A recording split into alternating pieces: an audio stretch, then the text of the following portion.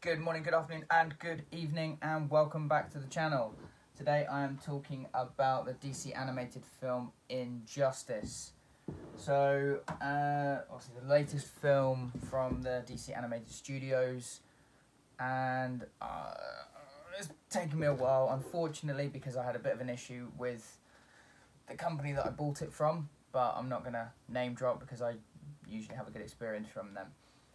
But, so, let's go on with the film. Voice acting, pretty good.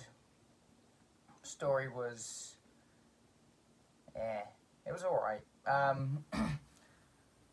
I, as you know, if you follow my reviews, I really do like the DC animated films. I do think the majority of them are better than the live action films. And so I've seen a lot of them, if not most. And so when this came out, I've not read the comic or played the game that it's based upon, but I knew the basic premise. So when it came out, I was like, "Ooh, that'd be kind of interesting. Yeah, why not? Let's just give it a go." And I watched it, and I don't want to go so far as to say that I was bored, because it was a relatively good watch. But unfortunately, a lot of it is kind of things you've sort of seen all before. Um, it follows a very similar sort of plot to Superman Red Sun. You know, although it doesn't sort of kick off in the same way, it treads a lot of the same steps and it ends in a similar kind of way. The fact that Superman ends up being this tyrant. He wants to do things for the greater good, but ends up being a complete dictator. So unfortunately for me, it was a little bit of a letdown because it was just, like I said, it was just something that we'd seen already before, and it wasn't as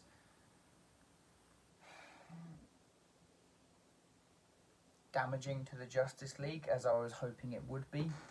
I know I go in with preconceptions of I sort of knew what the story was about, and I was really hoping for something along the lines of Superman absolutely destroys them because he has gone crazy.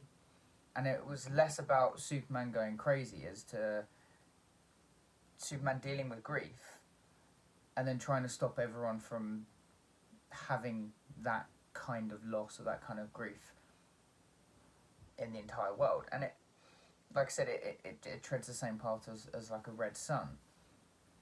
So it was a little bit disappointing for me. I will say it was shocking the amount of deaths and blood in this film, and that to me was actually sort of quite a sort of visceral moment, to be honest. I think it was the first death. I'm not going to spoil it for anyone who wants to watch it and hasn't seen it. I think it was the first death that happened. I really wasn't expecting it. It kind of came out of nowhere, and I was like, "Wow, okay, this is going somewhere different." They don't hold back when it comes to deaths. I will say that. So in that aspect, I appreciated it and actually kind of enjoyed it. You know, that's the kind of thing that I went in to see. I went in expecting a very gory and violent film.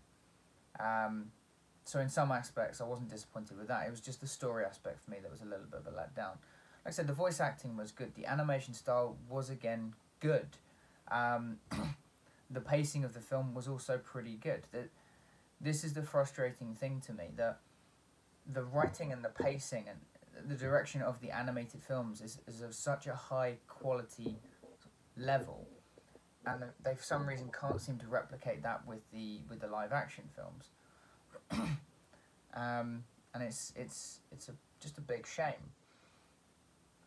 But unfortunately for me, I do think Injustice was a little bit of a misfire, and I know it's an Elseworld thing, so I've kind of got to give it a sort of a benefit of the doubt when it comes to it, because there's a fair amount of Elseworld stories that DC animated are telling, and to be honest, there's been quite a few of them that I've really appreciated. I absolutely love Gotham by Gaslight.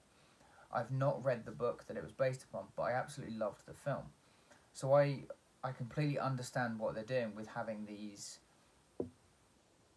sort of alternate versions of of the sort of the main canon heroes. So I think there is that market for that, and I think they're doing a good job by doing that within the animated films.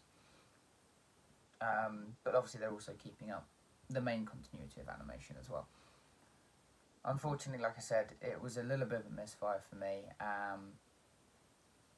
compared to some of the others that we've seen. What was the last one? It was The Long Halloween. That I thought was fantastic. So, unfortunately, although this is probably still better than a lot of the live action films, it just wasn't as good as it should have been, considering the quality of the DC animated films. If you're a big fan of the comics, if you're a big fan of the video game, you might enjoy this a little bit more than I did. I'm really hoping you do. But for anyone who's going in as a fan of DC, a fan of just the general DC animations, it might not hit home or it might not hit as hard as it would for the people that are tied to the source material. So unfortunately, it was a slight letdown for me, unfortunately. But guys, it's always good to hear what you guys think about all of these things. Let me know if you have read, played, or watched Injustice, and let me know what you think about it. Please don't forget to like, share, and subscribe, because that really, really does help me out. And I'll see you all in the next video.